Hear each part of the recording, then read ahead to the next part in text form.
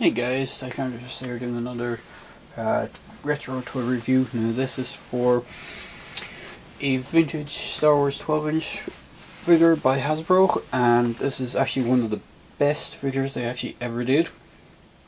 And he's pretty much just a generic trooper. He's at the ATST driver. But the reason why I say he's one of the best ones they ever did is because previously, up to the point before this guy was being made, all their figures, all the previous ones had fairly big, clumpy sized hands. Their proportions were pretty much all over the place, and they didn't look too movie accurate. Whereas this guy, as far as I know, he was released part of the Saga line, which was just around the time of when Attack of the Clones was released, as part of their 12-inch line. He was actually released alongside some of the 12-inch Clone Wars or Attack of the Clone stuff, and he's basically an ATST driver. Now, it would be awesome to get an in-scale ATST, but sadly that will probably never happen unless Hot Toys make one, which would be pretty impressive, like they did with their in-scale Falcon they did for their display. He's a bit dusty, but he sports removable goggles, which the elastic is fairly worn on, so I won't remove them, and he does have a removable helmet. And one thing I will say about the head sculpt, I'm not sure if it's based on one of the actors that portrayed the ATST drivers, but he actually reminds me a lot of the guy who the animation for Figgis from Archer. For some reason, I think it's because of the grey streaks in the hair. It kind of looks like him. If he had glasses, he probably would be a dead ringer from articulation wise. His head is on a ball joint so he can move around. Arms are on kind of standard hinges. He has a single hinge elbow. The gloves are connected to the forearm, so they're non-removable, but they're quite nice. They're quite small scale. They're not as big and clumpy as the previous kind of Imperial commanders and Imperial officer figures were. And he's just kind of standard forward and back for the legs, single knee, and he has a hinge in the foot, but it's somewhat prevented. Sorry, I'm bringing him into view. He's somewhat prevented from the boots because they're quite a solid rubber plastic. He does come with an Imperial blaster. Now, I'm not sure if this is the one that exactly came with him, because it came with several of the Imperial figures. But this is the one that I have standing with him. He does have pouches that can open. He's fairly plain as far as uniform goes. It's all a one-piece jumpsuit with a solid plastic belt piece, and then he has the helmet. But as I said, he's quite a good sculpting. The only thing I find kind of downside about him is the skin.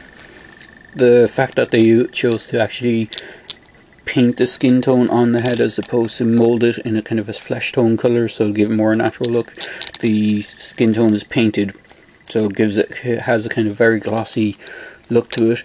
Mine has a few paint scuffs as well from where the helmet has been scraping off his head, which again is another downside of the of painting on the figure. But overall, he's pretty good. Let me just see if I can get him to stand up, and I'll see if I can dig out one of the other Imperial figures so you can see what I mean about the clumpy hands. Let's see, move his head up a bit. Stand up. He does look pretty nice.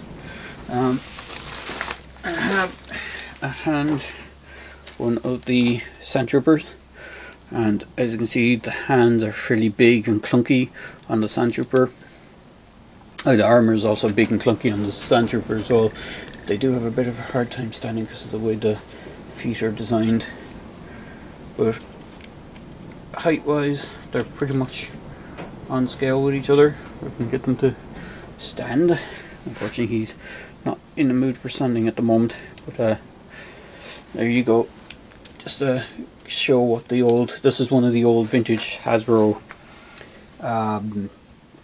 stormtroopers, well, sandtroopers. So they used to have fairly big bulky armour. As I said, the proportions were all over the place, so they weren't exactly film accurate. They look good, but compared to stuff that have been made more recently, like the Hot Toys figures, they just pale in comparison to them. There you go.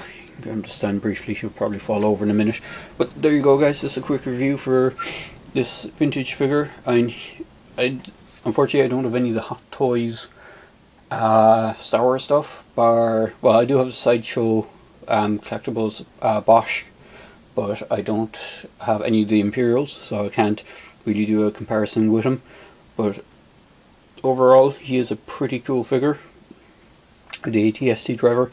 He is fairly hard to come by, so if you are looking for one, eBay is probably your best bet, but be prepared to pay fairly high prices for him, because he was, as far as I know, he did have a limited run. He wasn't as easily available as some of the other figures. Just for another quick comparison before I wrap up the video, I'll just show him in scale to one of the more modern. If I just rotate the camera a bit. One of the more modern Force Awakens figures. The camera a bit. So you can just see the scale size. They do kind of scale up fairly well. This is another one of the Hasbro ones. So they're what's called a shampoo bottle, solid, well, not solid, but hollow plastic flame trooper from Force Awakens. I know in my original video I said I was going to customize them, but I still haven't gotten around to doing it. So there you go, guys. That's a quick video review of the AT-ST 12-inch figure from Hasbro. It's a vintage figure, so as I said, if you want to go out and find one, eBay is your best bet. So there you go, guys. Hope you enjoyed the review.